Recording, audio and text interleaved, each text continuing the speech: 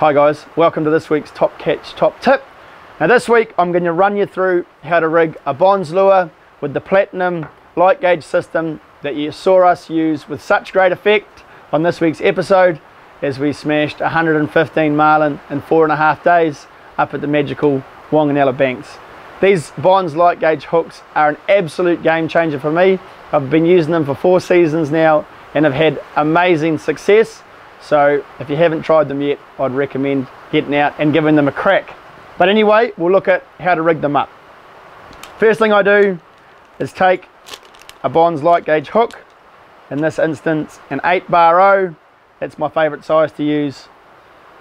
They also come in a 9-bar 0. I take a length of 90 kilo stainless steel cable and a 1.3 millimeter copper crimp. I slide the copper crimp onto the stainless steel cable. I then slide the end of the cable through the eye of my hook. You can go either way. I prefer to go through the front of the hook. I then double the cable over, pass it back through the copper crimp. I have a little tag end coming out the top of the crimp, and then I slide the crimp down to make a loop around the eye of the hook. You don't want your loop to be too small so that the hook can't swing, and you don't want it to be too big either. You just find a little happy medium. Make sure that tag is still hanging out the top of the crimp. Then I take my crimpers, put them onto the copper crimp. I crimp right over the end of the crimp at the top and bottom. Make sure it's crimped nice and tight.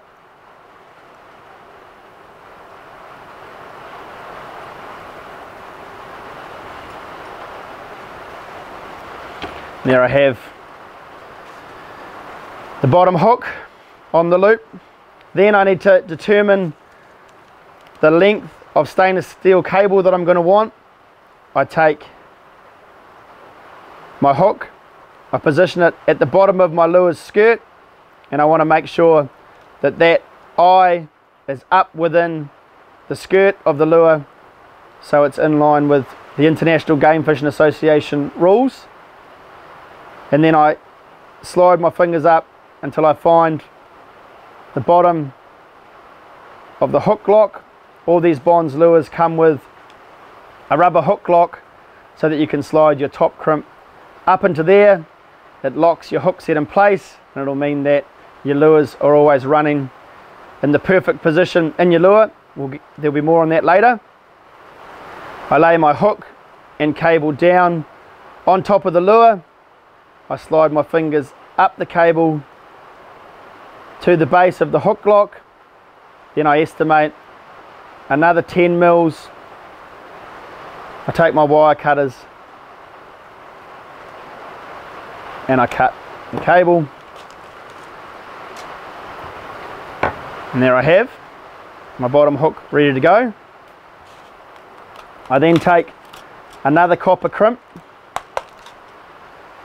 and I slide it onto the stainless steel cable. For these lures I'm running a 180 degree inline hook set, which means the hooks are going to be in line with each other, but the top hook is going to be 180 degrees different to the bottom hook, which means I'll have one hook pointing that way and one hook pointing that way. So in order to make sure that those hooks are in line, I create a loop, and I want that loop to be in line with the eye of the hook. Once I'm happy that I have got that in line, I just slide the copper crimp up the stainless steel cable. I make sure there's still a little tag end at the bottom, and I make another loop about the same size as the one at the other end that's attached to the bottom hook. And again, I crimp that closed. I crimp right over the end of both copper crimps. Squeeze that nice and tight, and there we have the bottom hook and the stainless steel wire on which it's on. The next part of the rig, I take some Bonze heat shrink. This heat shrink is brilliant because it has a heat activated adhesive inside it, so when you heat it up and it shrinks, it releases the adhesive and it'll actually stick to whatever you're heat shrinking it on. I cut about 10 mils off. I need 2 pieces of that, both about 10 mils long. I take one of my pieces of heat shrink, I slide it over the end of the hook and up to the eye of the hook, and I put it approximately halfway over the eye. Take my heat gun and I start shrinking the heat shrink onto the hook. You'll find that as you heat it up, it'll want to slide back down the hook. All I do once I've heated it up a little bit is I just lick the tips of my fingers and I keep pushing it up so that it's covering half of the eye of the hook.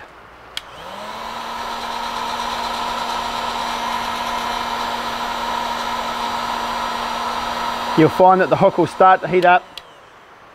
You can either tough it out or use a peg to hold it. I find it's not too much of an issue.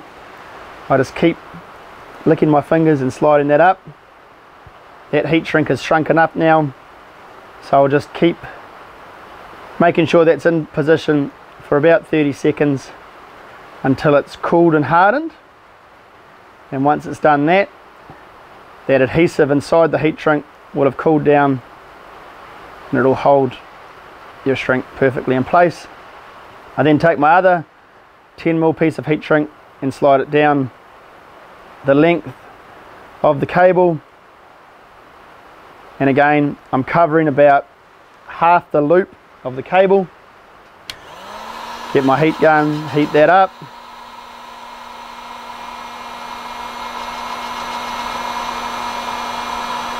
Shrink that down nice and firm over the crimp. Once that's shrunk down, lick my fingers again and pinch it down. Make sure it's in position so that it's covering about half of the loop that you made in your stainless steel cable. Again, give it about 30 seconds to harden. The adhesive will harden and it'll glue that perfectly in place. Now the reason we're doing this is because you want your bottom hook to be swinging in the lure as you troll it behind your boat, but what you don't want to do is for that hook to roll over the top of itself and those 2 loops to get snagged together and your hook to be running funny. So if you use the heat shrink to close those 2 holes, it'll prevent any sort of tangle up in those 2 loops. So that looks pretty good. I then take my heat shrink and I cut a slightly longer piece, this one about 30 mils long, and I take another one of my Bonze Platinum Lightgauge 8-bar hooks and I lay it on my stainless steel cable with the eye of that hook and the loop of the hook in line with each other. I'm running a 180-degree inline hook set, which means both my hooks are in line with each other, but they're 180 degrees different. So one's pointing up and one's pointing down. So I make sure the loop in the cable and the eye of the hook are flat against each other, and I lay the hook on the cable with the point of the hook coming away from the cable. I then slide my 30mm piece of heat shrink over the hook and the stainless steel cable, and I have it nicely positioned in the middle of the hook. Take my heat gun, shrink that down,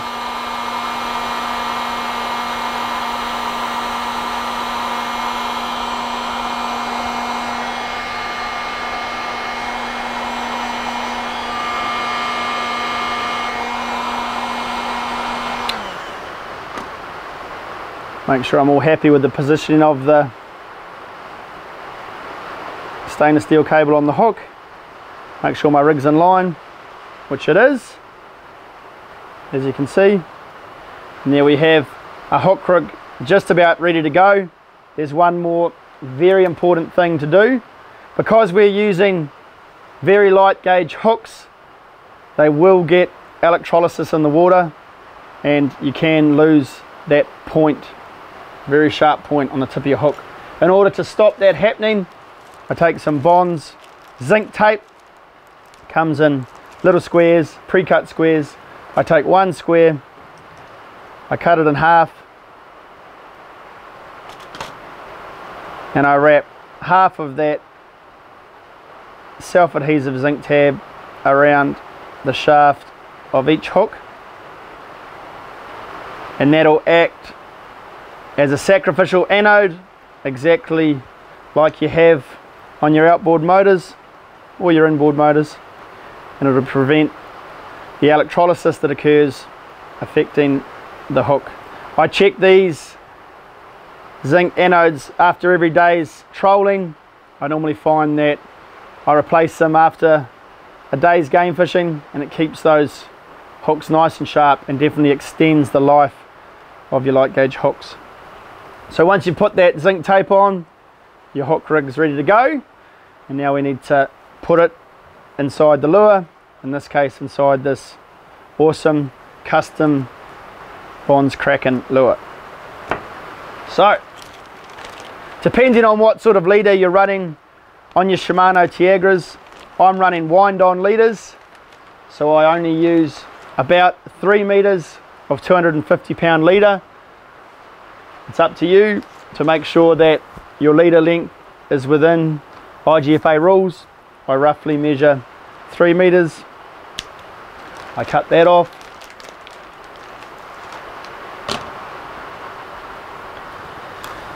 And I pass it down through the hole in the top of the lure, comes out the other end.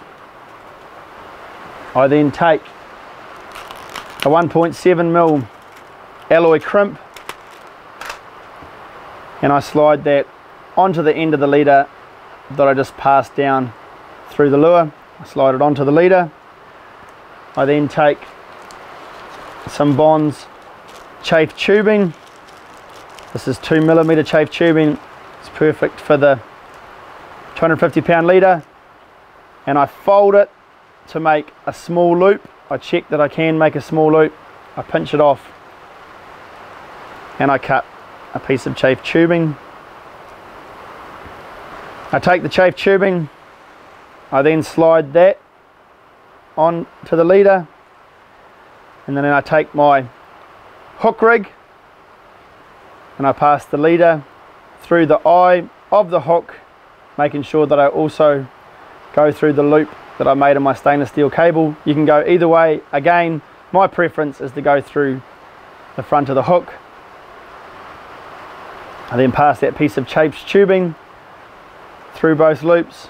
It'll sit there nicely, and I take the end of my leader and pass it back up through the alloy crimp. I then lick the tips of my fingers and take a lighter and gently put the tip of the leader just up to the flame of the lighter, just till you see the end of the leader start to bulb out. I then lick my other finger and just press that still soft end of the leader down and make a nice little mushroom on the end of the leader. And you'll see that even before I crimp down my crimp, that little bulb there will stop that leader pulling through the crimp. I then take the chafe tubing, I slide it up hard against the side of the crimp that I've pulled that melted bulb down to. I take the other end and I pull that up tight. That chafe tubing will loop over. I pull both ends of the chafe tubing up hard against the crimp, and you'll have a nicely looped end of your leader. I then take my crimpers and I position them on the alloy crimp. When I'm crimping the alloy onto the mono, I'm very careful to make sure I don't crimp right up at the end of the crimp. I leave a little lip. That means that as I crimp down, that lip will flare out and it'll take any of those sharp edges away from the mono. I do the same at the other end, again leaving that lip, making sure I flare the ends of the crimp away from the leader. And there we have the hook rig on the end of your leader. Now I want to stiffen the top hook up because I want it to always stay in that position. I don't want it to come off to the side of that loop. So what I do is I take some self-amalgamating tape. You can get this at any electrical wholesaler, and I cut about 60 mils of that off. Give it a little stretch. It's got a little protective cover on that. Take that off, that'll just break away. And then I just spend a couple of seconds stretching that tape, warming it up, makes it a bit more malleable, easy to use. Then I take my tape, I start on the hook, about halfway down the shaft of the hook, I pinch it off and I stretch that amalgamating tape and loop it around the hook on top of itself. And when you stretch it, it'll stick onto itself, and that's what will keep it in place. I do a couple of wraps and then I start wrapping it up the hook towards the eye. I go up and over the eye of the hook and the loop you've made in your leader, and I keep going up till I'm about halfway up that crimp. You don't want to go any further than that. Once I'm about halfway up the copper crimp, I do 1 or 2 wraps back on itself with the self-amalgamating tape. I pinch it down and I stretch and snap the last little bit off, and that will snug that tape up nicely. It'll keep that rig nice and stiff. I then take my lure, I slide it down the leader towards your hook rig, and I make sure that that top hook is pointing towards the top of the lure. If you're using a flat faced or a cup faced lure, it doesn't matter, but on these angle faced lures you want your top hook facing upwards towards that furthest out point of your angled face lure. I slide that crimp up into the hook lock that we talked about earlier, pull the leader, you'll feel that alloy crimp clip into the hook lock, and then that hook will be nicely set. You can adjust it just so it's sitting in line with the top of the lure. Lay your lure out and you'll see that the eye of the bottom hook will be sitting just inside the skirt of the lure as per IGFA regulations. And there you have a perfectly rigged lure. All there is left to do now is put a loop at the other end of your leader so you can clip it onto your swivel. To do that, I take another 1.7mm alloy crimp, I slide it onto the other end of my leader. I take my chafe tubing and I make a loop. For this end you want a slightly bigger loop, probably about 20 mils of chafe tubing will do it. I pinch that to measure and I slide that onto my leader. I take the end of the leader and I pass it back through the alloy crimp. Then I take my cigarette lighter and I make another bulb in the end of the leader just like I did at the other end.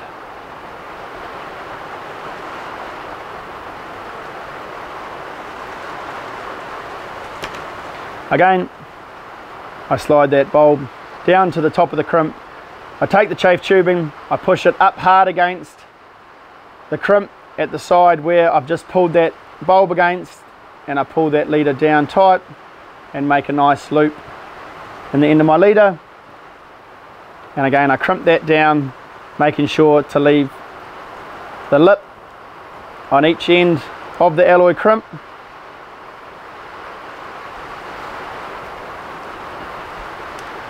And there we have one rigged Bonze light gauge lure. All you need to do now is go drag that lure in a Bonze spread behind your boat and get ready to fight a beautiful striped blue or black marlin. All the Bonze gear that we've seen today, the light gauge hooks, the lures, the leader, and all the rigging gear is available at bonzelures.com or your local Top Catch store.